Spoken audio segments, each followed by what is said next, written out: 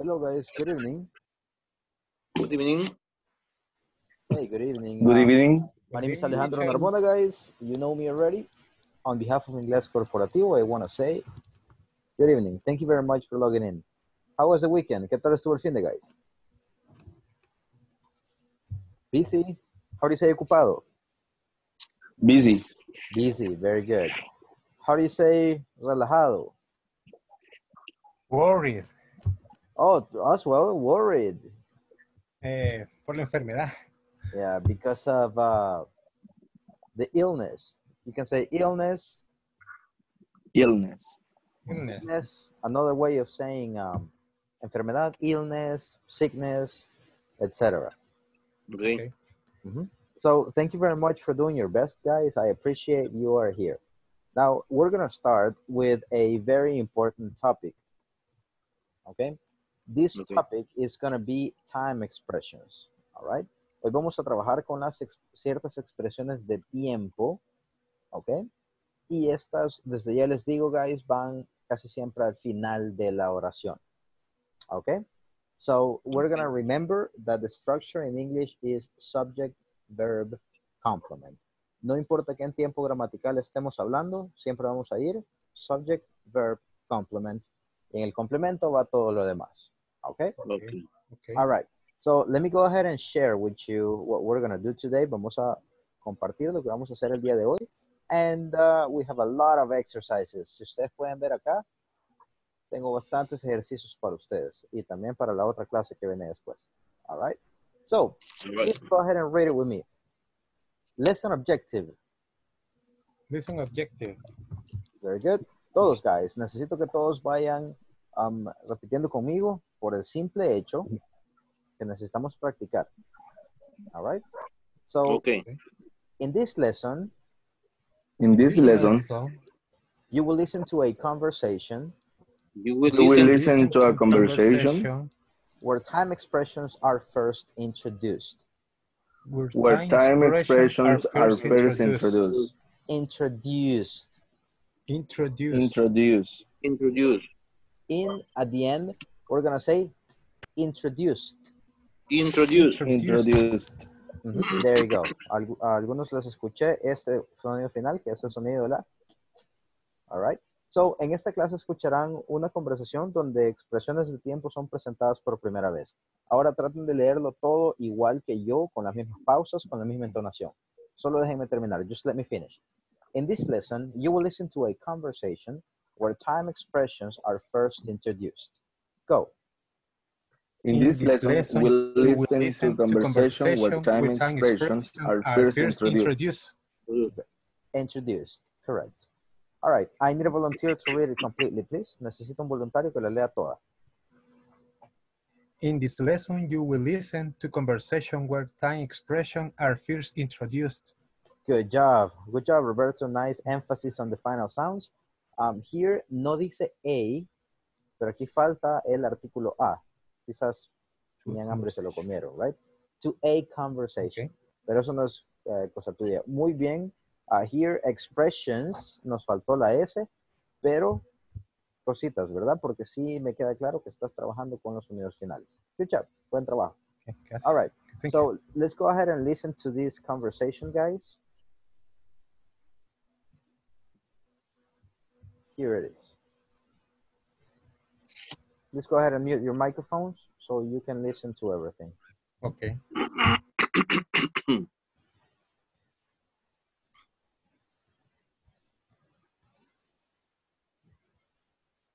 Listen to a conversation where time expressions are first introduced. I start work at 5. So, do you usually come to the gym in the morning? Yeah, I do. Really? What time do you go to work? I work in the afternoon. I start work at 5. Wow, that's late. When do you get home at night? I usually get home at midnight. Midnight? That is late. What do you do exactly? I'm a TV announcer. I do the weather report on KNTV. Don't you recognize me? Oh, you're Helen Black. I love your show.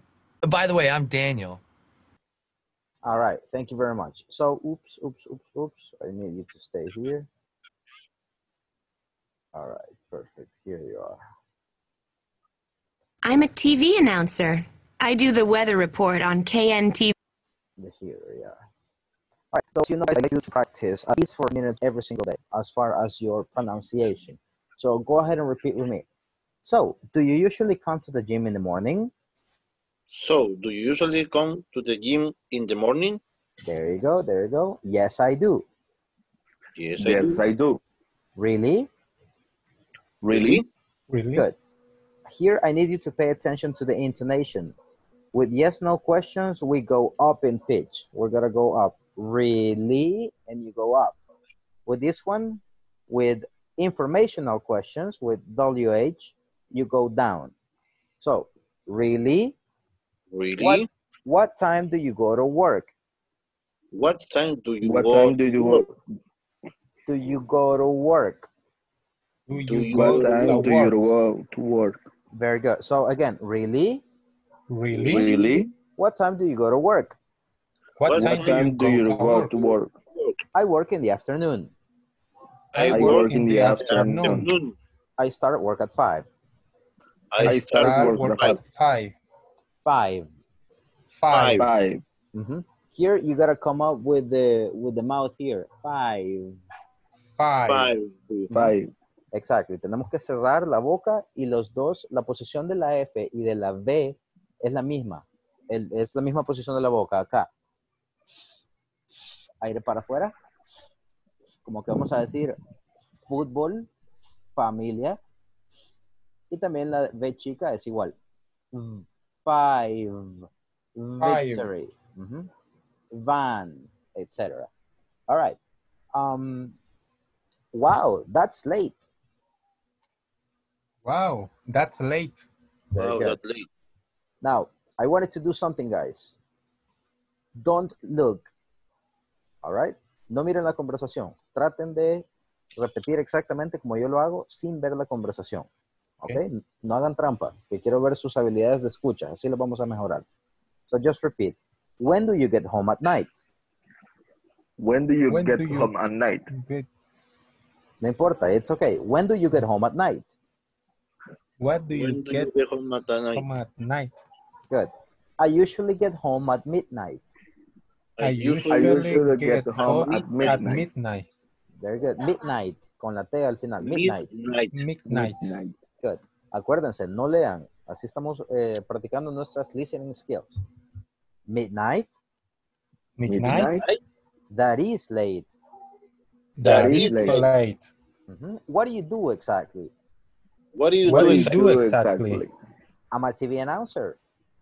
I'm a TV announcer. I do the weather report on KNTV. I do the weather report in TV. Don't you recognize me? Don't you recognize me? Oh, you're Helen Black. Oh, you're Helen Black.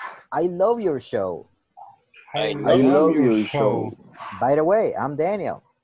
By the way, I'm Daniel. Very good. So guys, I wanted to please tell me, what do you think are the time expressions you see here? ¿Cuáles creen que son las expresiones de tiempo en esta conversación? In the morning. In the morning. Very good. What time do you go to work? Ajá, es una pregunta, exactly. What time do you? Y aquí venimos y podemos cambiarlo. What time do you eat lunch? What time do you study? What time do you take a shower? Very good. Acá What time to wake up? Ajá, what time do you wake up? Exactly. What time expression do you see here? In the afternoon. Trabajo. In the afternoon, exactly. En la tarde, right? En la tarde. Tenemos, how do you say en la mañana?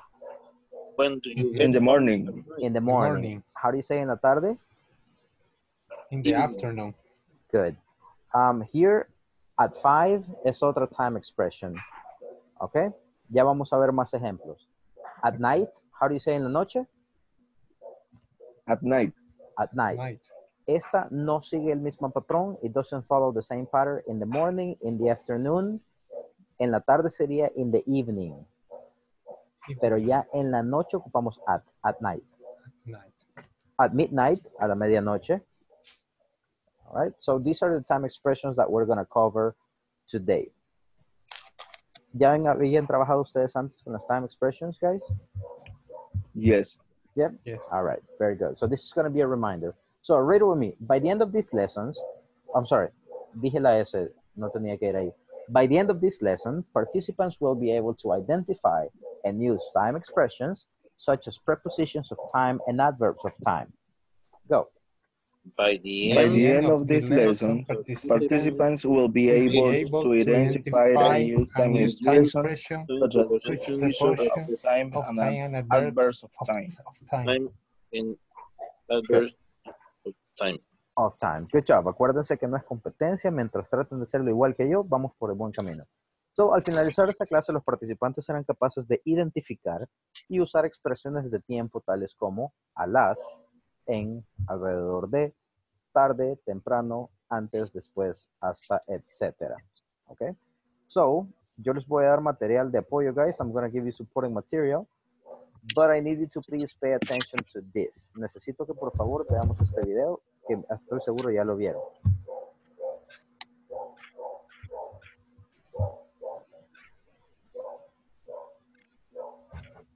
By the end of this lesson, participants will be able to identify and use time expressions such as prepositions and adverbs of time.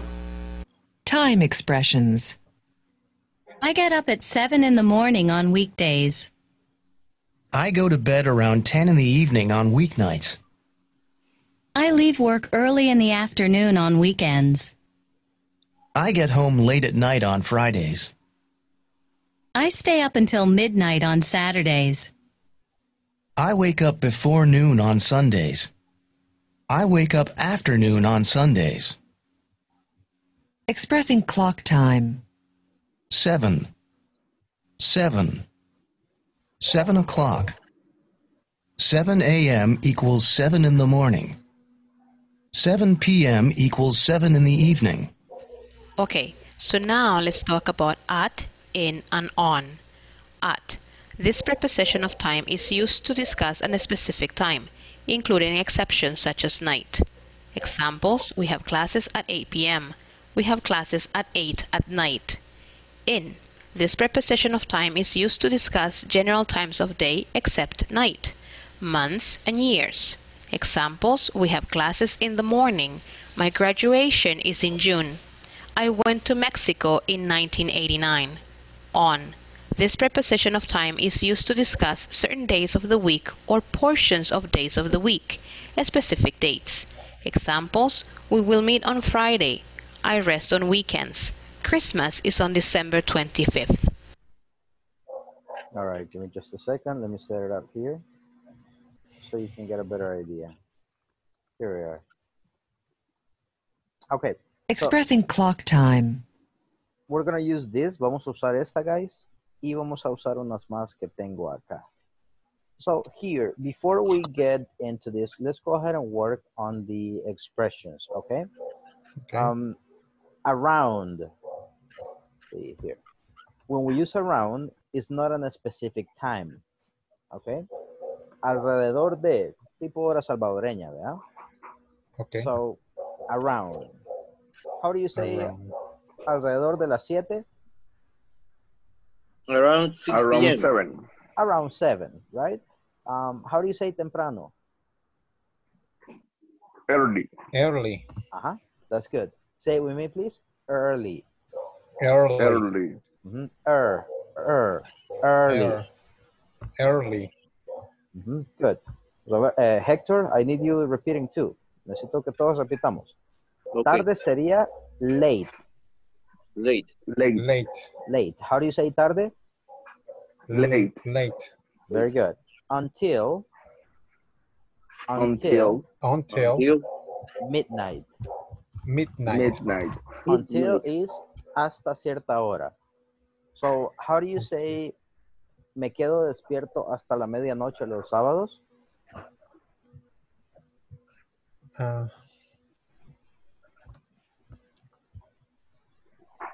The answer is right in front of you guys.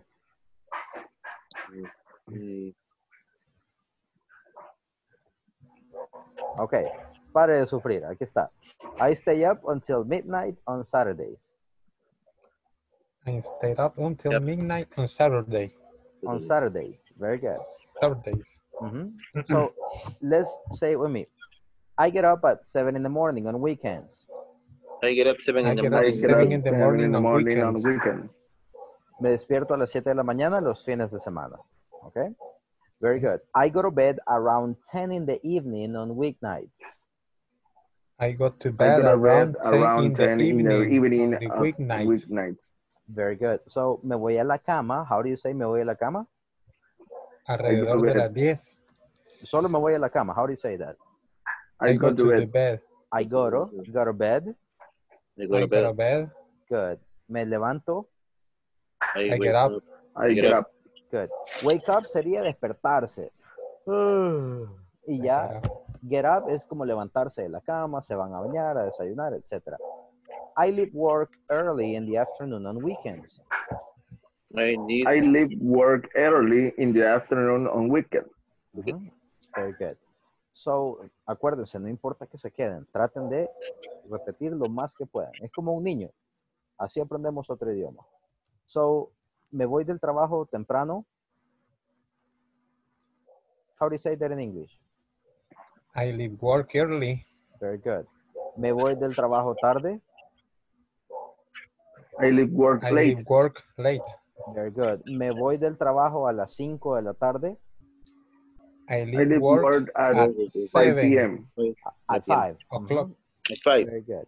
So, si se pueden ver con la misma oración, solo estoy cambiando las time expressions y cambia nuestro significado. Okay. So, say this for me. I stay up until midnight on Saturdays. I stay up until midnight on Saturdays. Very good. Me quedo hasta tarde, hasta la medianoche, los sábados. Okay. I stay up. Stay up. Stay up. I stay up. Vamos a terminar con la I. Stay up. Stay up. Stay up. Good. I wake up before noon on Sundays. I wake up before on Sundays. Before noon. Good. On Sundays. How do you say antes? Before. How do you say después? After. How do you say antes, guys? Before. Después? After. Very good. Hasta la medianoche? Until midnight. Good. Tarde? Late. Temprano? Early. Alrededor de las 7? Around 7. Very good. ¿A las 8? At 8. 8. Good. So, si se fijan, guys, esto es parte de su complemento. Generalmente las expresiones de tiempo van al final. ¿Ok? Y aquí tenemos sujeto, verbo, complemento. Now, how do you say en la mañana? In the morning. In the morning. Aquí vamos en orden, ¿ok? En orden de la imagen. En la tarde. In the evening. In the evening, ya después de las 5 de la tarde aproximadamente, ya podemos decir in the evening. Incluso ahorita cuando yo me conecto les digo good evening, porque si yo les digo good night, ahí sí ya sería buenas noches, adiós. Pero... That's all. I'm sorry? No. All right. So, en la tarde ya sería hasta como a las 4 de ficha antes de las 5. So, how do you say en la tarde? In the afternoon. In the afternoon, correct. En la noche? At night. Good. Quiero ver a la medianoche. Until midnight. Ajá. Y sería at midnight. At. Until, en este caso lo hacemos porque queremos dar a conocer que es hasta esa hora. All right. Los sábados. On Saturdays. Los domingos. On Sundays. Los viernes. On Fridays. Ajá. Siempre le vamos a poner la S al final porque estamos hablando de todos los viernes, todos los sábados. Es como una rutina que tenemos. Los días de semana. On weekdays. On weekdays. Días de semana. Days. Ajá. Las noches de la semana. Weeknights. Los fines de semana. On weekends. Weekends. Very good. Y aquí tenemos los viernes, como ya lo dijimos. Friday. All right, so time expressions, guys, para el clock time, para la hora del reloj, podemos ocupar simplemente 7, 8, 9. All right, simplemente podemos ocupar el número. Sin embargo, si yo ahí tiene mucho que ver el contexto. Context has to do a lot. Porque si yo les digo, the meeting is at 5, la reunión es a las 5, ¿creen ustedes que sería la tarde o la mañana? In the afternoon. Ajá, in the afternoon, generalmente, right? I take a shower at 7. ¿En la mañana o In the in the morning. morning? Exactly. Early in the morning. Morning. Exactly. So, si nosotros vamos a ocupar esto, 7 o'clock significa a las 7 cabales, a las 7 en punto. ¿Ok? Okay. Todos estos van a ser dependiendo, all of this is going to be depending on the context, dependiendo del contexto. However, sin embargo, aquí ya tenemos que especificar. 7 de la mañana, say it with me, 7 a.m. 7 a.m. 7 in the morning. 7 in the 7 morning. in the morning. 7 p.m. 7 p.m. 7 p.m. 7 in the evening. 7 in the 7 in evening. the evening.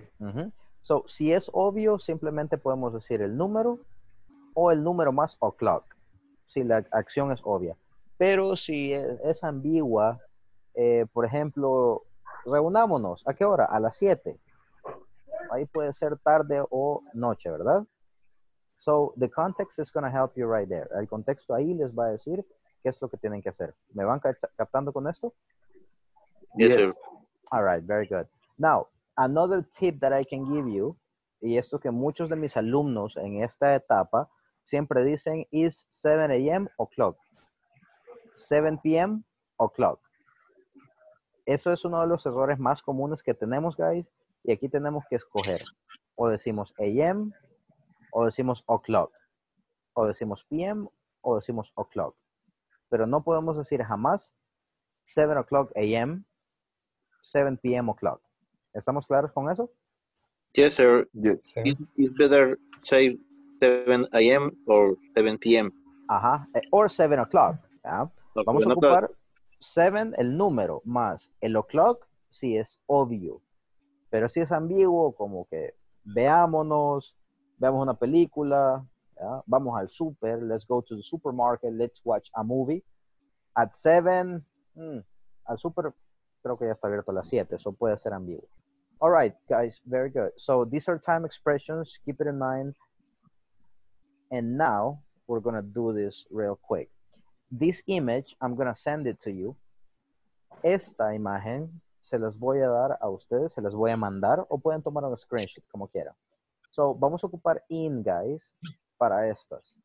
Vamos a ocuparlo para tiempos. So, how do you say en la mañana? In the morning. Morning. En la tarde. In In the the afternoon. Ajá. En la tarde-noche. In the evening. Evening. En enero. January. January. En diciembre. December. December. In. Siempre con In la, December. Exactly. En agosto. In the In summer. August. In In August. August. En octubre. In October. October. Exactly. So, como podemos ver, vamos a ocupar in para las partes del día, para meses, para años. How do you say en 1970? In 97. Ajá, in 1970. In 1970. En el 2010. In 2010. 2010. Ajá, podemos decir 2010 o 2010. 2010. 2010. Lo que ustedes quieran, ya sea 2010, 2010, o simply 2010. 2020. Oh, 2002. Ahí tenemos que poner 2002. el O para números generalmente, perdón, el zero, el cero, ya me trabé todo. El cero generalmente para números se puede decir zero o se puede decir O, como que estamos sorprendidos. En números telefónicos, 702. My email address is alejandro0202@gmail.com. Okay? So, también lo vamos a ocupar para décadas, guys. So, llevamos partes del día, meses, In the summer, en el verano. How do you say en invierno? In the winter. Exactly. Aquí siempre vayan tomando lo que ya tenemos. In the 1990s, en los 90s. Para décadas. In the 70s, en los 70s. How do you say en los 80s? In the 80s. In the 80s, exactly. En los 60s? 80s. In the 60s. In the 60s. Exactly. Para también siglos. In the 20th century. Say in the 20th century. En el siglo XXI. In the 21st century. 21st. Good. En el pasado. In the past. En el futuro. In the future. En 15 años. In 50 years time. Very good. Now, en 2 horas. In 2 hours. 2 hours. En 10 horas. In 10 hours. Good. En un mes. In a month. En 10 minutos.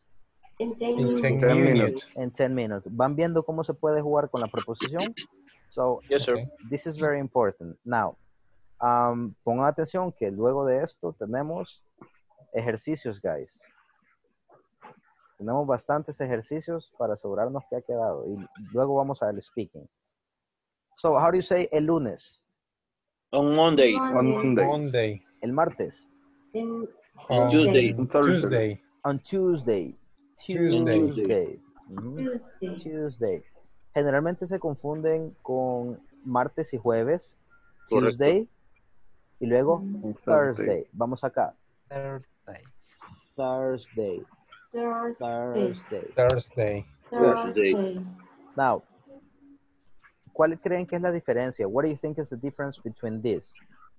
In December, on January 3rd.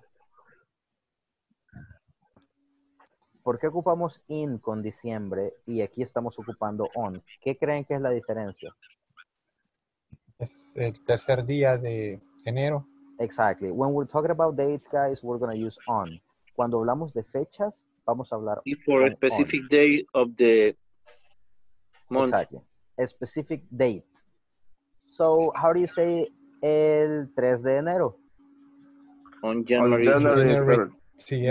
On January 3rd. Good. Aquí serían, nosotros en español ocupamos los cardinales, right? Pero en inglés ocupan los ordinales, que sería primero, segundo, tercero, porque van en posición, no en cantidad. So, on the 10th, say with me, on the 10th. On the 10th. On the 10th.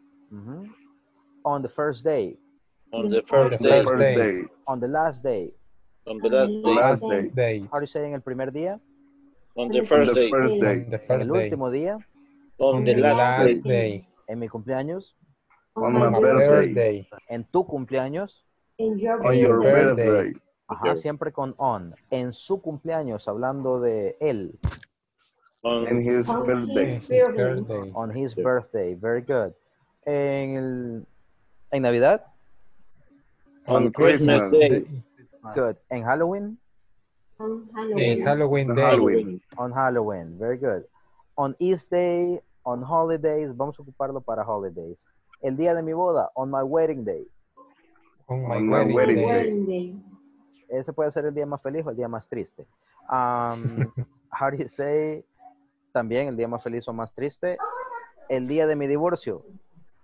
On my wedding day. On my divorce. On my divorce day. On my divorce. Very good. Ese día. On that day. That day. La noche del sábado. On Saturday night. Very good. So, acá, como ustedes pueden ver, guys, vamos a empezar a ver patrones. Okay? Now, how do you say a las 10 de la tarde? A las 10 p.m. At 10 o'clock. At 10 o'clock. At 10 o'clock. Very good. How do you say al mediodía? At midday. At midday. Ajá, at midday. What is the other way? ¿Cuál es la otra manera de decir mediodía? At noon. At noon. At noon. Exactly. Uh-huh. At noon. So we have two ways. We have, give me a second, I just got confused. We have at noon, que es a medianoche, at midnight, también.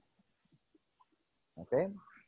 Y también tenemos at midday or at noon. Ahí tenemos dos. Next, at dusk. Dusk. At dusk. Este ya es el anochecer. All right. At dawn. At dawn. At dawn. Dawn. There's actually a movie. Hay una película acerca de esto. No sé si se acuerdan. It's about vampires. Bueno, en teoría vampiros que brillan, pero. So at dawn is pretty much el amanecer, el alba. Very good. At night, en la noche. At the weekend. Vamos a ponerle un poquito de velocidad.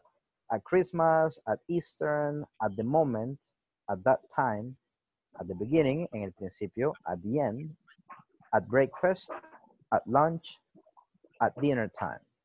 Okay. ¿Les parecen un montón, guys? Sí, son un montón. Yes. There are a lot. But as you can see, simplemente no es cuestión de asustarse, sino es cuestión de empezar a reemplazar. All right. Como hicimos el ejercicio in the morning, in the afternoon, hay que empezar a reemplazar. So, let's go ahead and do it real quick here. En septiembre. In September. In September. Ajá. A las 12. At 12. En invierno. On winter. On winter. Ok, yo les voy a hacer caso a ustedes. Easter Monday. In. Búsquenlo. In.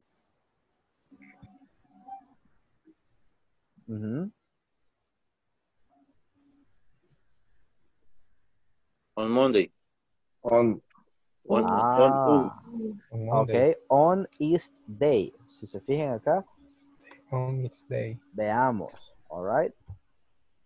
4th of July, specific date. In. On. In or on? On. On. January 3rd, On. specific date. On.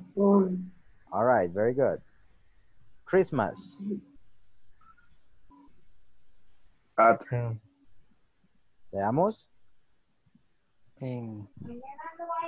At. In. Okay. In. All right. In. In Christmas. A la garduña. ¿Quién da más? ¿Quién da más? ¿Quién da más?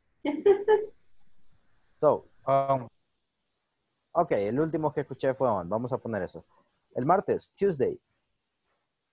On. Tuesday. On. On. Fin de semana. In the weekend. Ok, pongámosle in. Mi cumpleaños. On. No. Veamos, escuché on ahí. The end of the week. At the end. At the end of the week. On the end of the week. Ok, vamos a ver. On. Veamos. So here we have in winter. Vamos a ver con la tabla si está bien o está mal. Tenemos in the summer, in the winter. Okay. Very good. So let's go. Esto ya no lo podemos cambiar. Good in September at 12 on Easter Monday on July the 4th at Christmas. Veamos acá. At Christmas. At Christmas. There we go. Ahí lo tenemos. Let me see the other one. In the weekend. At the weekend. At the weekend. Now, let's go ahead and verify. At the weekend. Okay. Now, la diferencia, guys, acá es el artículo the, en el fin de semana. Si nosotros decimos on weekends, ahí sí. Si se acuerdan acá, miren, on weekends. So, esa es la diferencia, que vamos a ocupar at cuando tenemos el artículo the, y vamos a ocupar on cuando estamos hablando de generales. All right? Very good. On my birthday, at the end of the week. Very good.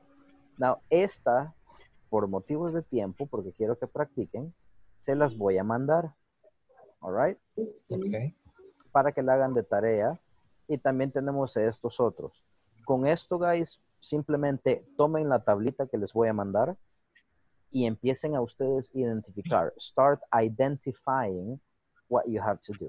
Vamos a tener que identificar y no se preocupen, el complicado no es, lo que pasa es que son bastantes y simplemente hay que practicar y ahí prácticamente nos vamos a ir acostumbrando. All right? ¿Podría mandar porfa la tablita de donde está in, on, at? Yeah, of course, of course. Y de hecho hay unas que todavía están más detalladas que esta, pero esta fue la que yo consideré de las que encontré que fue la mejor. All right? Así que sí, se las voy a mandar. So, in the meantime, guys, what we're going to do is the following. I want you to take a screenshot of this. Quiero que tomen un screenshot y lo manden al grupo de WhatsApp. Yo se los voy a mandar también y los voy a poner en grupos de 2 o de 3.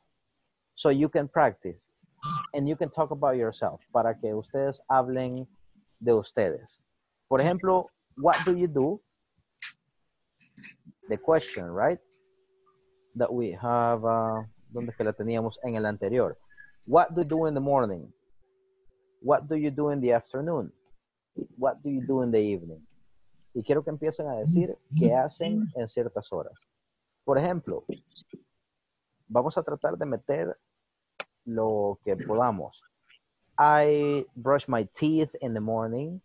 I eat lunch in the afternoon. I give classes in the evening. Si se fijan, los voy tratando de ocupar todos, ¿no? I go to the beach in August. Ya ocupé esta, ¿verdad? Yep. Vamos a la otra categoría. I get wet in the winter because I ride a motorcycle most of the times. Esta ya es pasado, el pasado del verbo to be. I was born in 1987. My mom was born in the 60s, etc., etc., etc. Okay? I eat cake on my birthday. I go to church on Mondays. Voy a la iglesia los lunes. Y que empiecen a trabajar con esto. ¿Estamos claros, guys? Yes. Do we have the screenshot already? ¿Ya tenemos el screenshot? Yes, teacher. All right, very good. So let me go ahead and open the chat so you can work together. The break rooms, just one moment. There we go. Please accept the invite that you will receive and start talking. What do you do? Try to use all of those expressions.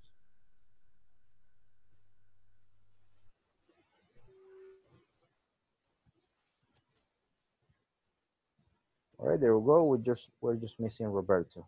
Good.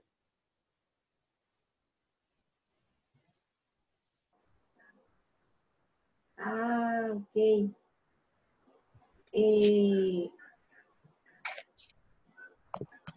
Practice in this moment. Yes, ma'am. Pure practice. Digan una cada uno. Okay. In the morning. Ajá.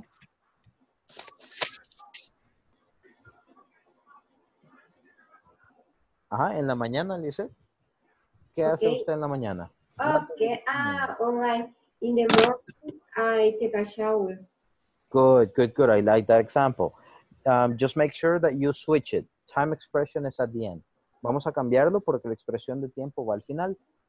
I take a shower in the morning. Okay. Mm-hmm. Good, good. Now you, Hector, give us an example, please. I get up early in the morning when I work. Okay. Fantastic example. Now you, Lisette. In the afternoon, no, sorry. Don't be sorry, it's fine. See, I walk in the park in the afternoon. There you go, fantastic example. Now, generalmente van al final, pero tampoco es que esté mal. Si usted quiere hacer, si usted quiere hacer énfasis en que lo hace en la tarde, ocúpelo al principio, está bien. Pero simplemente si usted quiere decir que hace algo a cierta hora, ocúpelo al final. Okay. Generalmente va al final. You're welcome. Okay. Continue. Now, try to ask yourself questions. What do you do in the afternoon? What do you do in August? Okay. Don Hector, what do you do in the summer? There you go. Good question. In the summer, I don't have free days. Days off. Serían days off. Day off because my kind of work, I don't have a specific update. Okay. I work in the aeronautic meteorology. In the Department of Meteorology. Mm-hmm. Aeronautic meteorology. Oh, okay. Oh. Okay, that's good. Mm-hmm. Okay, more questions.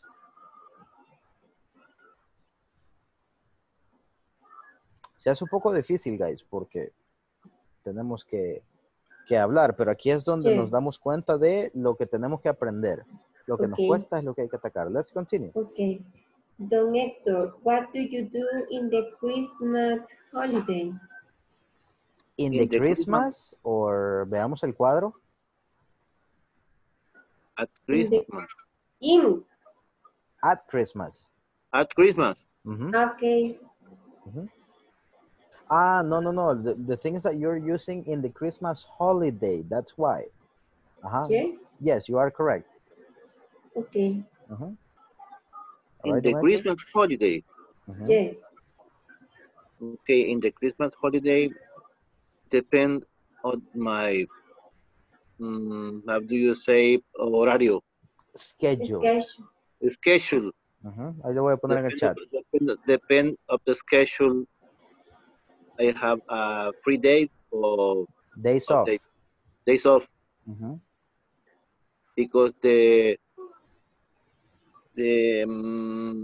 work we have pronostic climate forecast, weather forecast. Weather forecast 365 in 24 hours. Don't have free days specific. Specific days off. I work 25 or 24th of December on 1st January.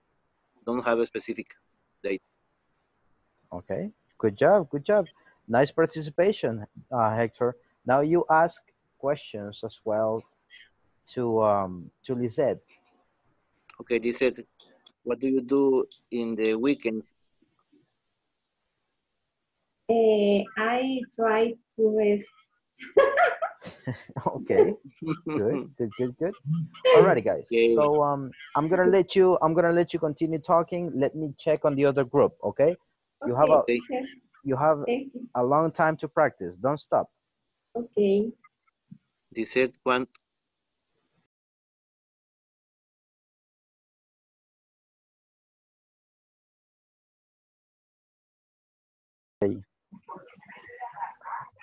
I stayed at home at night, and I stayed at home all day. Sorry. Okay. The whole day. You can say the whole day. Whole day. The whole day. Continue. I'm not here. Okay. Did you buy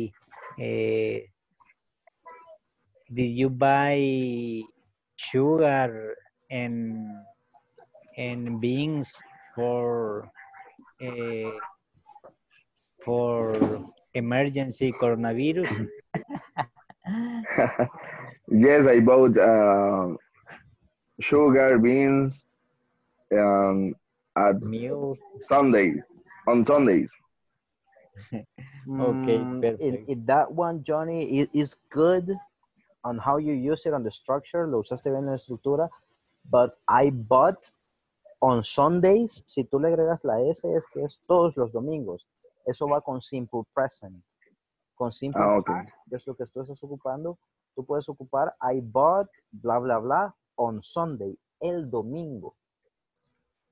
En singular. En singular, exacto. Si tú lo decís en singular, es uno. Ya sea, por ejemplo, voy a ir el domingo, es este, fui el domingo, para pasado o futuro. Pero en presente simple, que es para hábitos, verdad general, vamos a ocupar on Sundays, los domingos. Okay. All right, continue. Okay. What do you do right now, Johnny? What are you doing right now? What are you doing right now? Okay. What are you doing? I'm in class right now. Okay. Okay. What about Roberto? Are you here, Roberto? Yes, I'm here. Okay, good. No dejen que solo ellos participen. Usted también, háblele. Es que no, nos estamos turnando. Ah, de pareja. Okay. Oh, okay. All right. Okay. Ask me a question, Johnny. There you go. Okay, Lino. What time do you get up in the morning? Okay. Usually I get up at 5 o'clock.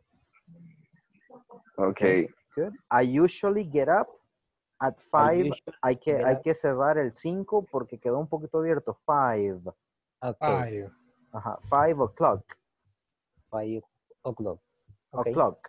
Hay que terminar el sonido final como tipo queco. O'clock. Okay. Repeat after me. 5 o'clock. 5 o'clock.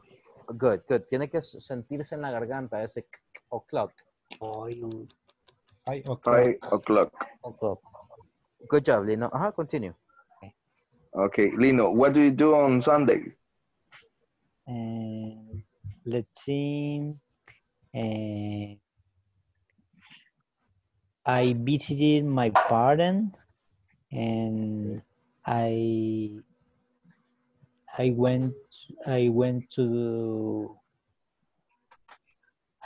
shopping, teacher. I went shopping. I went shopping. Okay. Shopping. Good. Maybe I cleaned my house. I cleaned. Sonido final. I cleaned my house, and I care my baby. Good. Okay. Responsible father. I took care. I took care. Okay, in the past tense. Exactly. I took care. Okay, what is cuidar no es care. The thing is, depends on how you use it. Si cuidar de algo es take care. I am taking care of. I took care of. Care, si solo ocupamos care, es importar. Yes, I care. Sí me importa. I don't cuidar a la bebé. Take care of my baby. I took care of my baby. On my baby. Good. Okay. The recommendation, Lino, Roberto, and Johnny, is for you to use simple present right now, so you can use more time expressions. Estamos muy bien ocupando simple past, o si van a ocupar simple past, siempre tratemos de hacer más énfasis en las expresiones de tiempo. Eso es lo que hay que reforzar. Okay. Okay. Johnny. Lino, when you were born. When you were born. When were you born? When, where? When, where? Oh, sorry. Okay. I born. I was born. I was born in Chalatenango. When? When?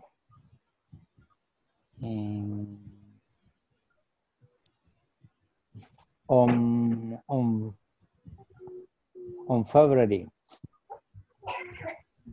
In February, on February 25th. On February 25th, correct.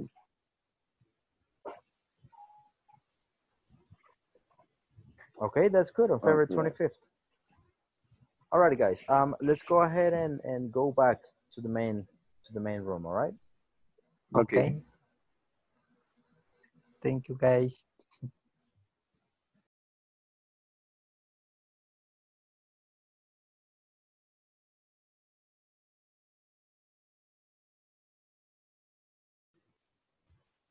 All right, so we're just waiting for the people to come back. All right, Johnny, Lino, Roberto, Lizette, and we're just waiting for Hector. All right, guys. So remember, prepositions of time are a lot. Okay, we have a lot of uses for in, on, and at. All you have to do is try to memorize it and remember, English is not complex, no es complejo. It's actually fairly simple if you follow the structure. Si siguen la estructura, si ustedes quieren practicar su pasado, I took a shower in the morning. I ate breakfast in the morning. Okay? So, lo que tengan que hacer, sujeto, verbo, complemento y el time expression en el complemento. All right? Ahorita, si no los están mandando a casa o si los están mandando a casa, van a tener tiempo de sobra de practicar. All right? A mal tiempo, buena cara. And I just want to say thank you guys for logging in. Gracias por loguearse a pesar de toda la emergencia. Les agradezco mucho. Sigamos así. Y simplemente cuidémonos a nosotros, a nuestras familias y sigámosle metiendo. All right? Teacher. Una consultita. Los links de los ejercicios que nos ha dejado también los podía pegar también en el chat. Ahorita, claro. Before I end the session. Oh, please. Just a second, let me copy them, que ya los había cerrado, permítame. Just a moment, please. Aquí va uno. That's an exercise. Let me send the other exercise. If not, guys, just Google it. Literally, that's what I do. I use in, on, prepositions, in, on, at, of time, example. O simplemente prepositions of time, exercises. Preposition of time, examples. All right? Siempre se los voy a mandar. Aquí se los mando para que los copien, so you can copy them. Pero también los pueden, el último es la explicación. Pero también los pueden buscar ustedes. All right? Siempre para que no, por si yo fallo, ustedes ya saben qué hacer. Okay, teacher, thank you. You're welcome, guys. So, as you know, my name is Alejandro Narbona on behalf of Ingles Corporativo. Have a good night. Get some rest, study, and take care of yourself and your family, all right? All right. Have a good night. Right. Take Good care, night, guys. teacher. Good night. Good night. Bye. Bye.